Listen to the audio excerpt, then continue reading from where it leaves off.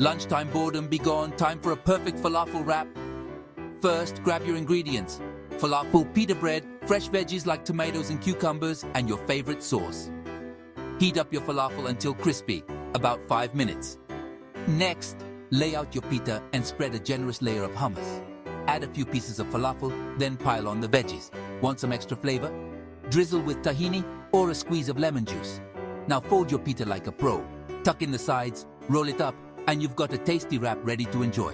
See? Simple, quick, and oh so delicious. Perfect for lunch, dinner, or a snack. Give it a try and let your taste buds do the happy dance. Happy wrapping!